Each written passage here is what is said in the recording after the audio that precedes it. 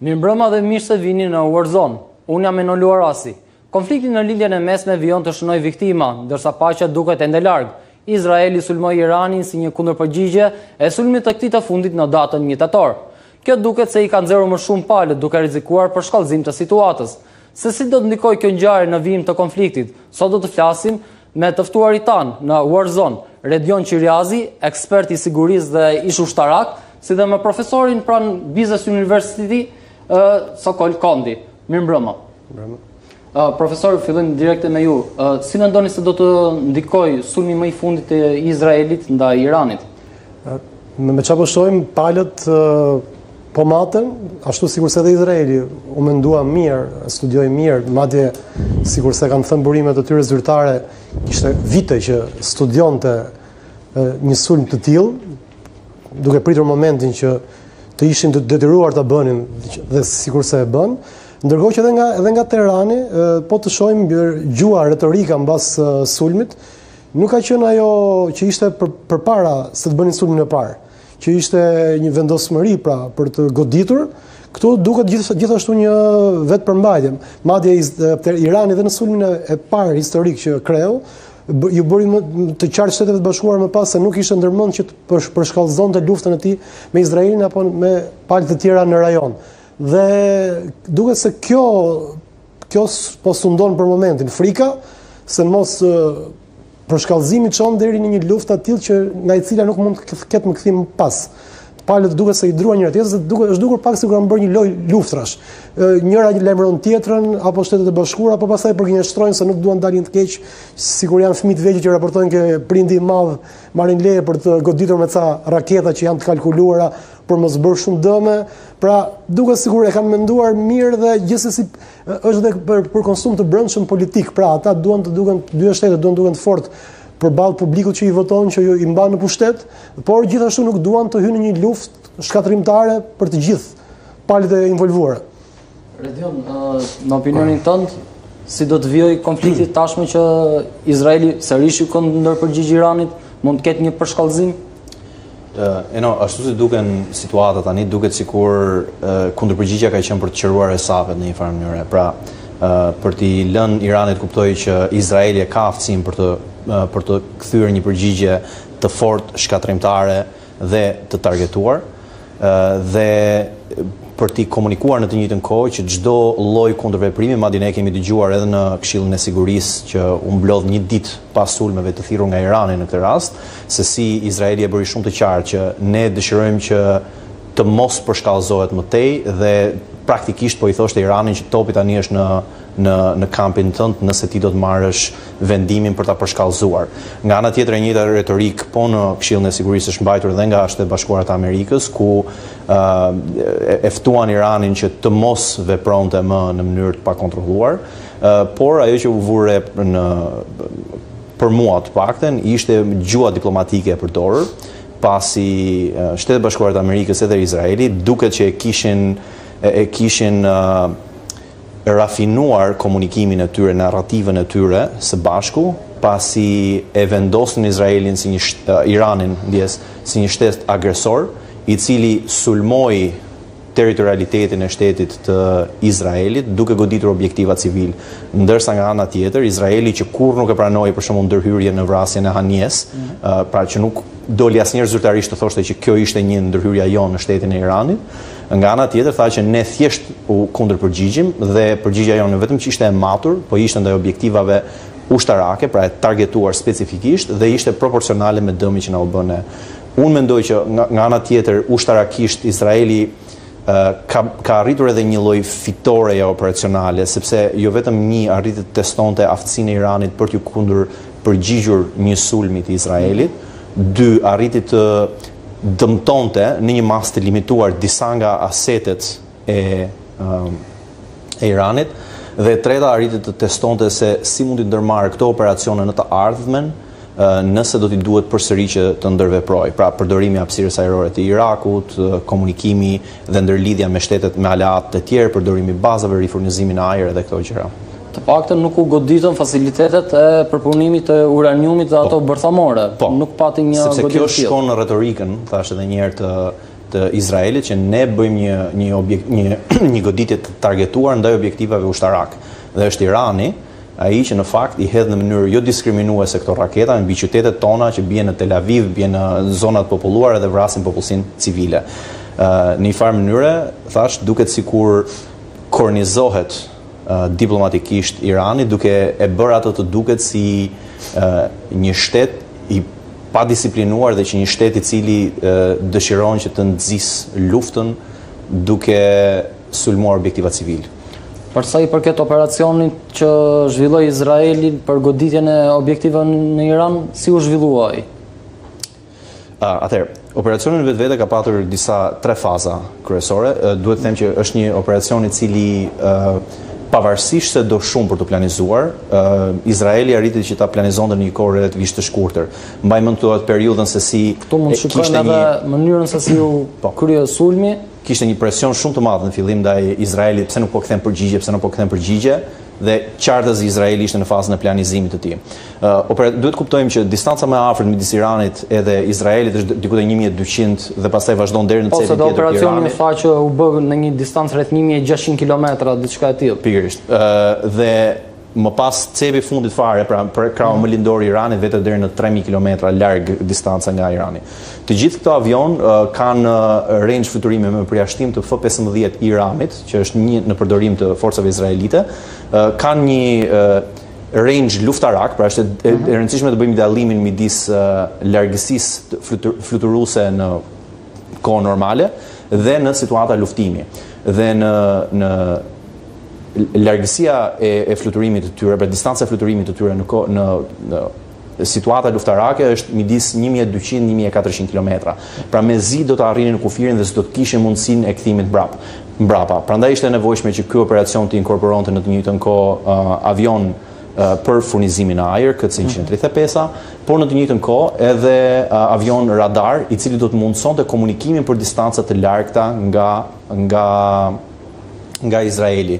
Në të njëjtën kohë ishin përdorur një set dronesh spiun që janë jo vetëm për rikondicion dhe për të marrë të dhëna imazherike mbi dëmin që është bërë, por në të njëjtën kohë bëjnë edhe komunikimin mbrapsht të informacionit dhe të komunikimit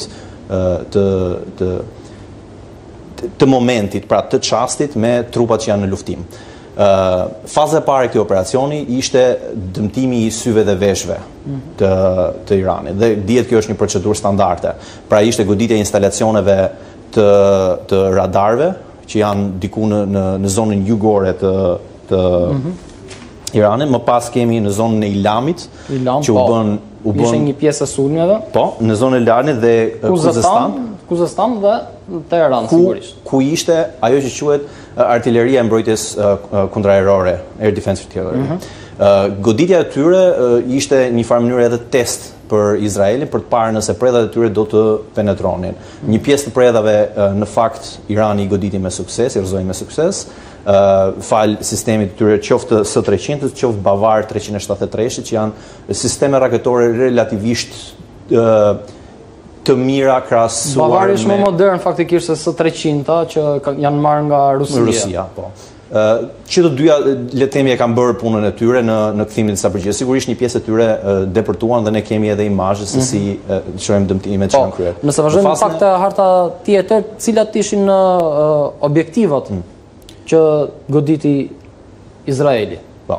Pra, objektivat e parë ishin këto të mbrojtjes kundërore. Objektivat e fazës 2 të sulmit ishte aftësia ofensive e Iranit, që nuk kuptonte predhat balistike dhe hipersonike që ka, që të t'i përdor në çfarë do lloji rasti për një kundërsulm të mundshëm drejt për së drejti në territorin e Izraelit, apo qoftë edhe për goditjen e ajër në ajër. Dhe faza e tretë e goditjes pastaj, në objektivat e treta, ishte komunikimi, pra shtabet e komunikimit, dhe në të njëjtën kohë dhe fabrikat e prodhimit të armatimeve. Të armatimeve kryesisht flasim për predhat, raketat balistike, me rrezet gjatë veprimi që përdor Irani. Teherani ishte një nga pikat kryesore ku është bërë dhe sulmi më i dëndur. Nëse mund të vazhdojmë tek grafika e radhës. Edhe sepse bën sens, edhe sepse në Tiranë kemi numër më të madh të këtyre objekteve industriale ushtarake. Praktikisht dy komplekset ushtarake kryesore, Koxhir dhe Paraçin janë goditur në afërsitë të Tiranës. Të cilat janë objekte për prodhimin e droneve dhe për prodhimin e raketave ose predhave balistike të Iranit. Dëmtimi mund të thuhet që ka qenë i limituar, pra nuk është se e ka rrafshuar komplet bazën, megjithatë ka pasur dëmtim.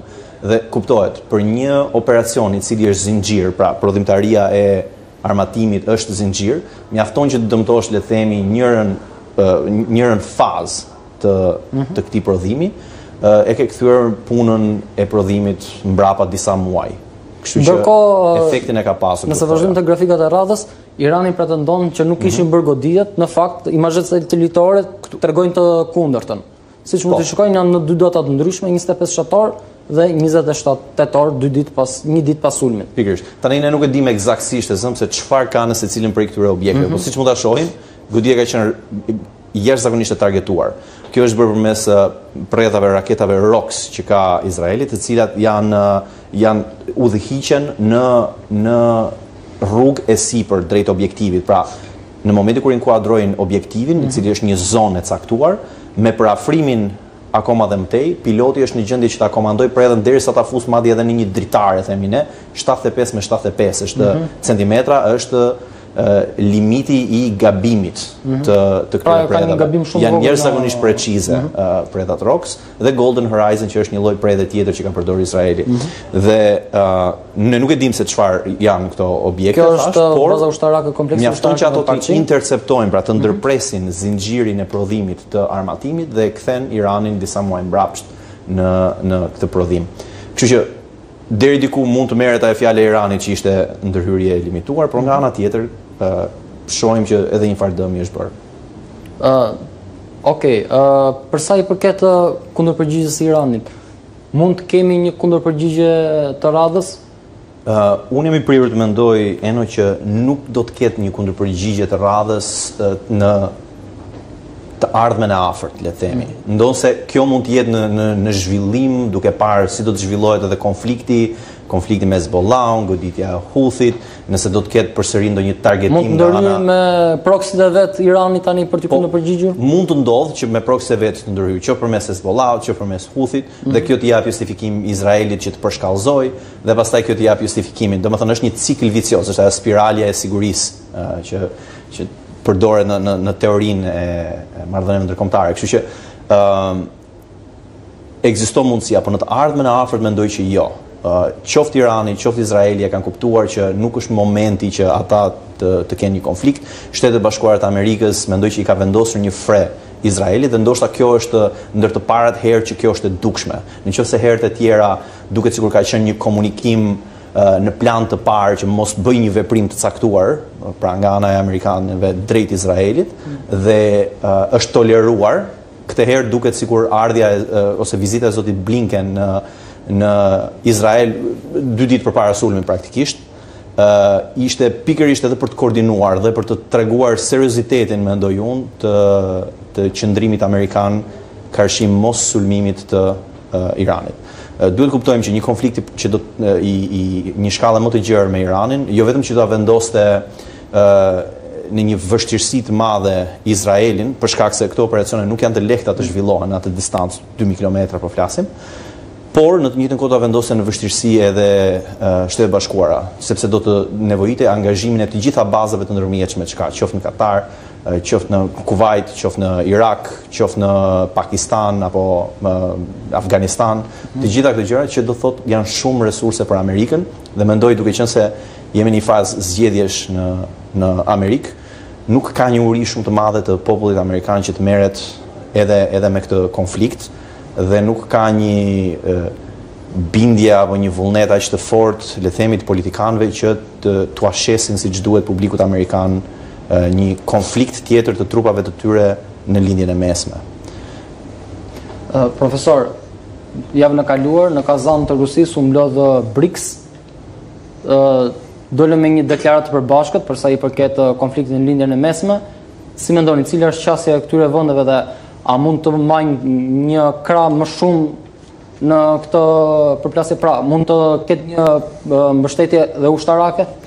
nuk besoj se BRICS doli me një produkt final, me një ofertë alternativë se çfarë mund të sjellë paqes apo ashpërsimit luftës në të dyja zonat e nxehta të momentit që janë në Ukrainë dhe në Lindjen e Mesme. Megjithatë është një event me përmasa të rëndësishme, i cili është, le të themi, si një alternativë apo na kujton ish paktin e Varshavës, që vjen si një alternativë ndaj perëndimit dhe ndaj bllokut perëndimor, por më tepër e shoh si një show të Putinit për të reafirmuar atë rolin e tij dhe për të thënë që nuk jam vetëm në arenën ndërkombëtare dhe për të thënë që ka disa miq që e përkrajnë. Interesante u duk një paqëtim midis Indisë dhe Kinës, një parafrim për çështjet e tyre kufitare që mund të sjellë zhvillime të rëndësishme mendoj ekonomike, nëse ata vërtet e gjejnë gjuhën dhe tensionojnë marrëdhënien tek mosmarrveshjet historike që kanë patur në disa pika kufitare dhe sigurisht kujt intereson Moskës që të ketë disa miq dhe aleat që krijojnë një blok të tyre që bëjnë biznes dhe gjejnë furnizime alternative, qoftë ekonomike, financiare apo ushtarake, për mos të qenë të varur vetëm nga produktet e perëndimit që në rastet konkrete embargot përkat se sillen ato dëme që dim se sillen ekonominë ruse apo në ekonomitë e vendeve të tjera jo miqësore, kështu që e shoh më tepër, siç thash, pra një show dhe një alternativë të Putinit ndaj perëndimit, me përmasa politike, me mesazhe politike, por pa një produkt, pra nuk pa një marrëveshje finale, bashkëpunimi që të ketë pasoja direkte mendoj në arenën ndërkombëtare. Redion, për sa i përket BRICS dhe konfliktit, duket Turqia është ajo shumë interesante. Më e prekura dhe ajo që ka pasur zërin më të ashpër ndaj Izraelit. Po, është shumë interesante që e përmend edhe Turqinë, se Turqia është një nga ato vende që u ftuat ishte vend mbështetës, pra partner i kësaj, bashkë me Vietnamin, Tajlandën dhe një 12 vende të tjera. Ajo që mendoj se është shumë interesante për BRICS-in është zhvillueshmëria kohore. BRICS-i ka nisur si një ide nga një konsulent në 2001 në një shkrim, në një esej që bëri për Building New Economic Alliances, ishte një shkrimi një konsulente në Goldman Sachs, një firmë investuese. Dhe më pas për herë të parë është mbledhur në 2009, 4 vendet pa Afrikën e Jugut. Në 2010-ën u shtua, 2010-ën u shtua dhe u konsolidua me BRICS, me sën në fund me Afrikën e Jugut. Në vijim ajo që kemi parë është që ka pasur shtesa të vazhdueshme. Sot ne kemi të shtuar Iranin, Egjiptin, Etiopin dhe Emiratet e Bashkuara Arabe. Në të njëjtën kohë kanë bërë aplikim për të qenë antar të BRICS-it dhe shumë vende të tjera si Azerbajxhani, Bangladeshi, Myanmari, Pakistani, Sri Lanka, Siria, Venezuela. Venezuela u refuzua. Kemi ndarje të blloqeve perëndimor lindor. Po çfarë nën tregon kjo? Pra gjithë ky zhvillim gjeopolitik, pra BRICS-i do të thoja në thelb është një zhvillim gjeopolitik i cili vjen në një moment të ri të rendit global. Në qoftë se kemi pasur një moment bipolar gjatë luftës së ftohtë apo unipolar pastaj në vitet 90 ku Amerika dominonte fuqishëm, po shohim një kundërbalancim dhe ky kundërbalancim vjen me rritjen e fuqisë ekonomike të Kinës dhe kontrollin e polit të saj dhe po shkon në një botë më multipolare, po themi, që teoritë do të thoshin që kjo ka më shumë destabilitet dhe ofron më shumë problematika sigurie një botë multipolare. Por kjo ndodh pse? Sepse vendet e ndryshme janë duke humbur besimin tek ajo që ne njohim si sot e kësaj dite sistemi ndërkombëtar i bazuar në rregulla, international based order, rules based international order. Pra, kjo gjë ka filluar të ndryshojë. Institucione si Kombet e Bashkuara, të cilat prezumohet të mbajnë, të luftojnë për ligjin ndërkombëtar dhe ta forcojnë ligjin kombëtar dhe ta imponojnë atë në aktorët që janë pjesëmarrës të tij, duket sikur po dështojnë. Në qoftë se në njërin krah ne kemi Izraelin, i cili shpall non grata sekretarin e përgjithshëm të Kombeve Bashkuara, shpall agjenci të Organizatës Kombeve Bashkuara si terroriste ose lehtësuese të terrorizmit, financuese të terrorizmit. Goditje të drejtë për drejta të Unifilit, trupave që janë në Liban.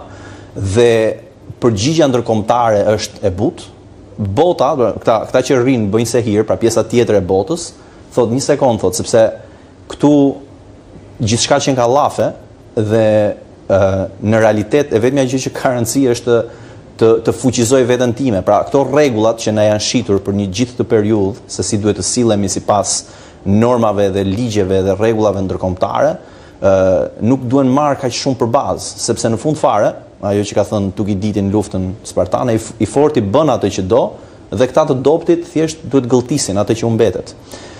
Kështu që kjo gjë, pra kjo ka iniciuar një dilemë të re të sigurie për të gjitha këto vendet dhe ka çuar në momente të reja gjeopolitike si BRICS-i. Ndonse BRICS-i është në fazat fillestare, sa i duhet kuptojmë për shembull që Banka e Re e Zhvillimeve, New Development Bank, që është një bankë që është hapur prej BRICS-it, si thosh nga vendet e BRICS-it, është një hap i parë, sepse ajo fillon me një xhiro prej 100 miliard, e cila që emeton në treg dhe për të ndihmuar vendet që janë anëtare të ndërmarrin projekte zhvillimore infrastrukturore. Mendohet që kjo do të zgjerohet akoma dhe më shumë.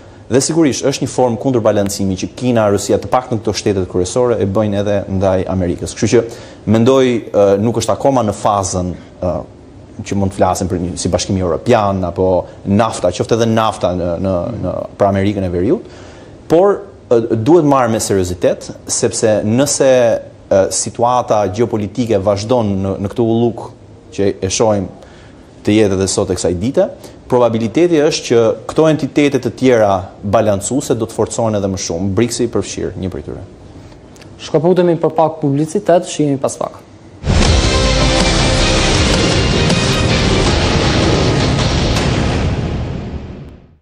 Manfred von Richthofen ishte piloti më i suksesshëm i luftës së parë botërore.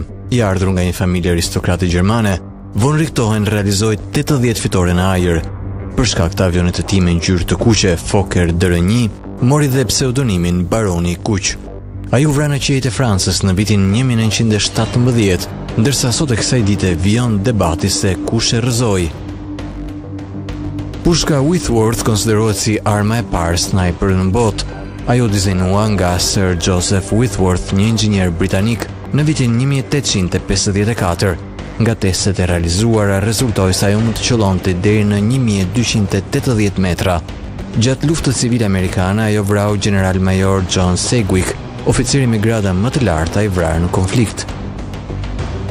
Goditja më e largët me tank është realizuar në luftën e parë të gjirit në vitin 1991 nga një tank britanik Challenger 1.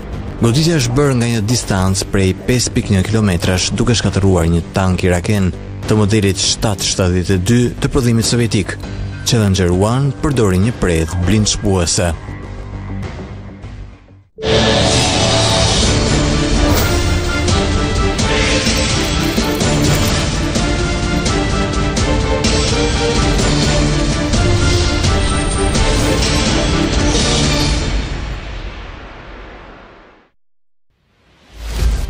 Një moment vendimtar për Shtetet e Bashkuara të Amerikës.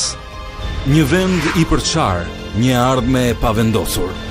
What I do offer is a new generation of leadership for our country. Why hasn't she done it? Dy vizione dhe një zgjidhje kritike që prek gjithë botën. I want the war to stop.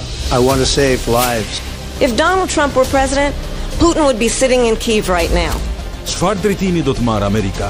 A do të ketë presidenten e parë grua me një vot për Kamala Harris? And when we fight, we win! Apo do të dëshmojmë rikthimin e bujshëm të Donald Trump në shtëpinë e bardhë? We will make America great again. Amerika zgjedh. Zgjedhja që mban pezull globin. Nga votimi deri në shpalljen e fituesit. Transmetim maraton në A2. Partnerin ekskluziv të CNN në Shqipëri.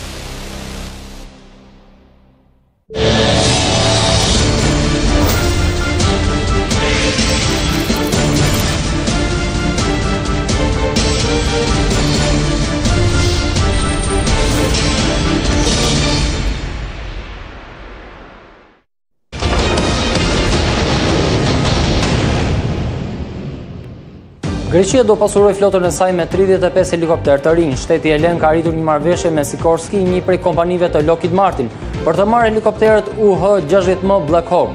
Kjo kontratë parashikon jo vetëm blerjen, por edhe trajnimin e pilotëve dhe pjesëkëmbimi. Polonia prezantoi sistemin e ri antiajror A35 mm me municione të programueshme. Ai synon të sjellë mbrojtje me rrezet të shkurtë veprimi për ushtrim polake kundër kërcënimeve si dron, helikopter apo raketa. Kompania Rheinmetall do dërgojë 20 blinda të tjerë Marder 1A3 në Ukrainë. Deri më tani Gjermania ka dërguar rreth 120 Marder. Ato përbëjnë një pjesë kryesore të forcave të blinduara ukrainase.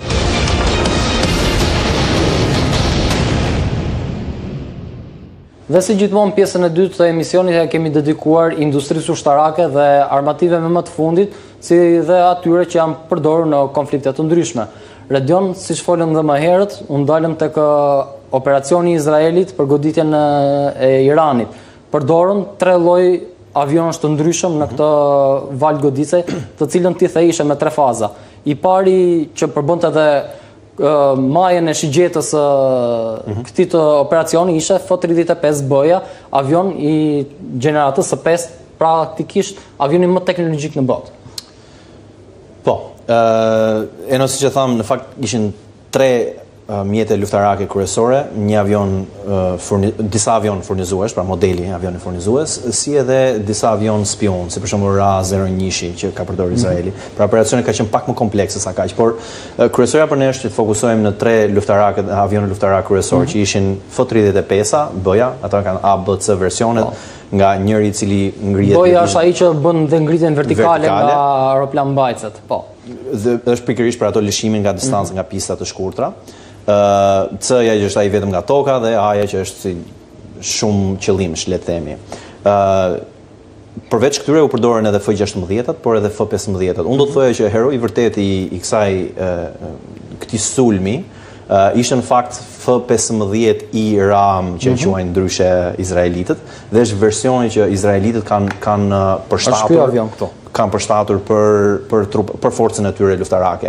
Irani ndryshe nga shumë F-15-ta të tjerë, ndonse F-15-ta njihet për distancën e tij të fluturimit, pra që shkon deri edhe në 2000 kilometra. Irani në vetvete mund të bëjë 2800 deri në 3000, që për një avion luftarak goditës është një distancë jashtëzakonshme për luftimin.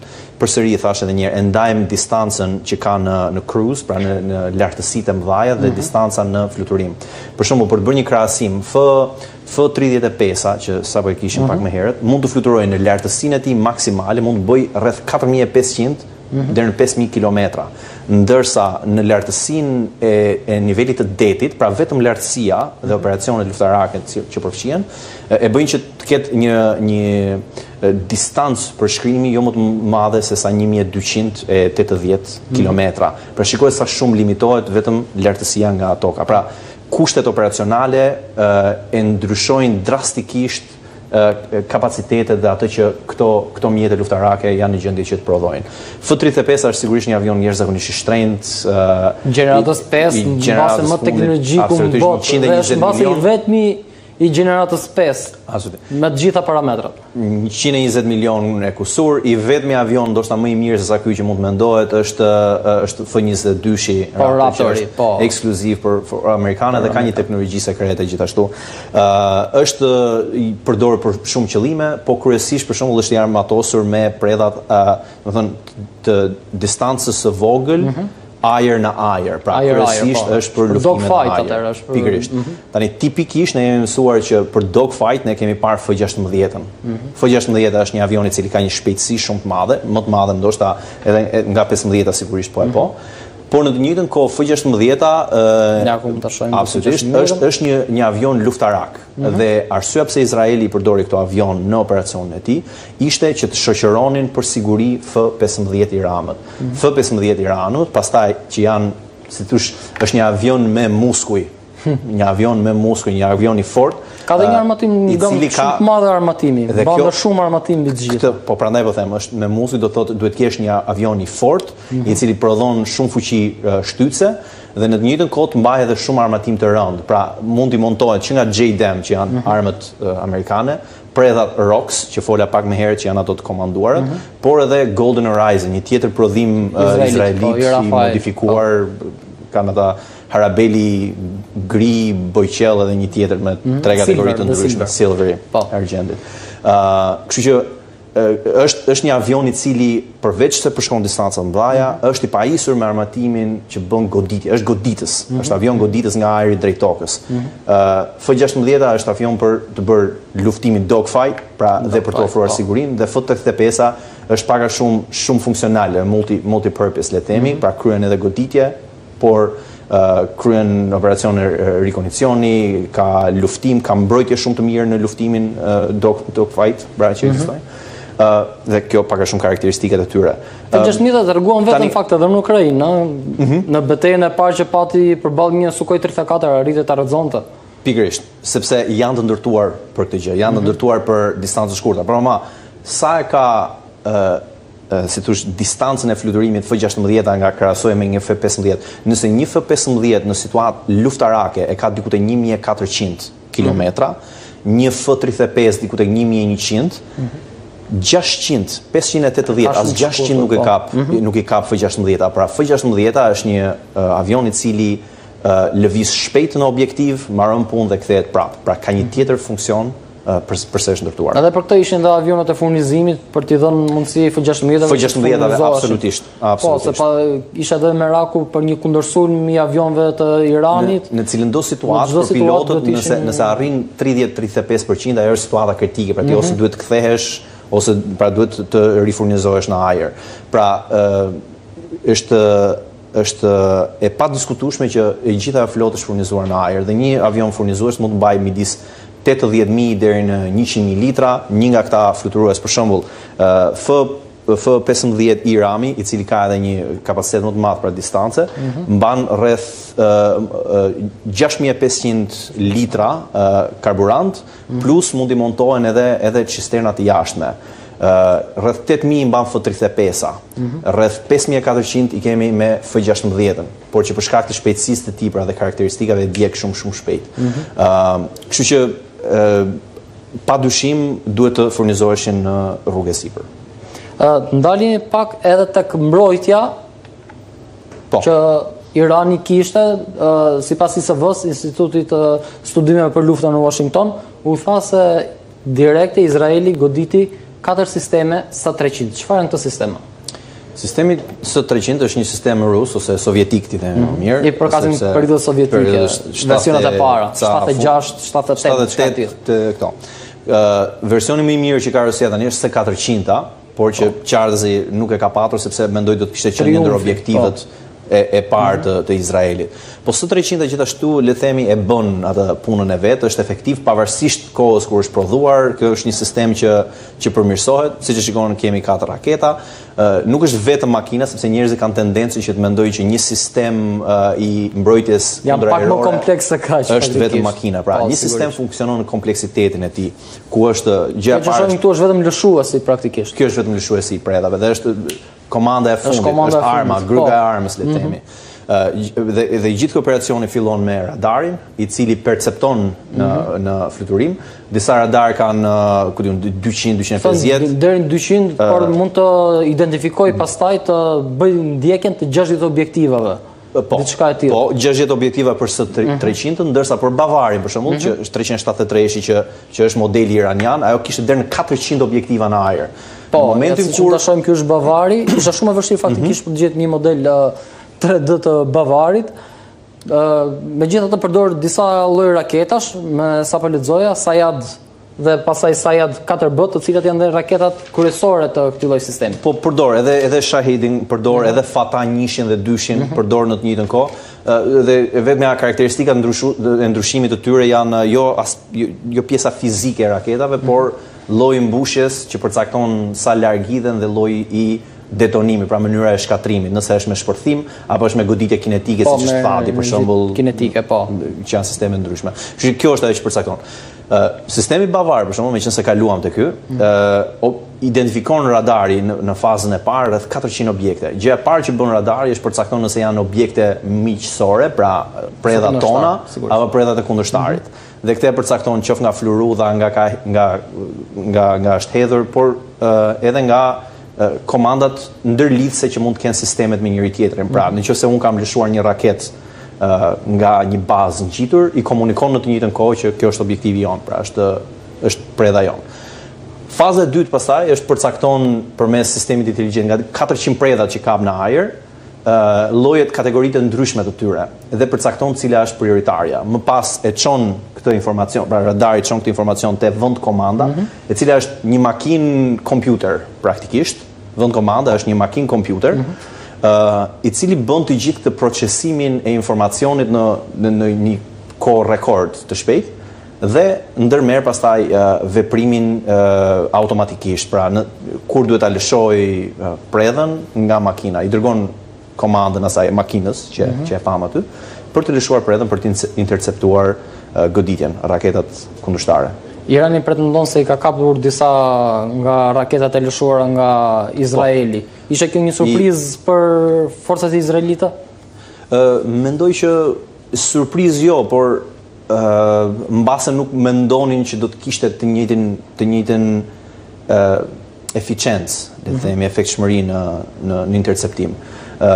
Pasi e para njërë sistemi vjetër së 300, edhe ai pati efektshmërinë e vet. Por edhe sistemi bavar, nuk është se ishte provuar më përpara. Pra teknologji iraniane është prodhimi i tyre, nuk e di ma do funksionojë. Megjithatë bavari faktikisht është një version i së 300-s, është më i avancuar. Unë do thoya është më i mirë se bavari. Pavarësisht se ka 2 raketa vetëm që lëshon nga 4, është përsëri shumë efektiv.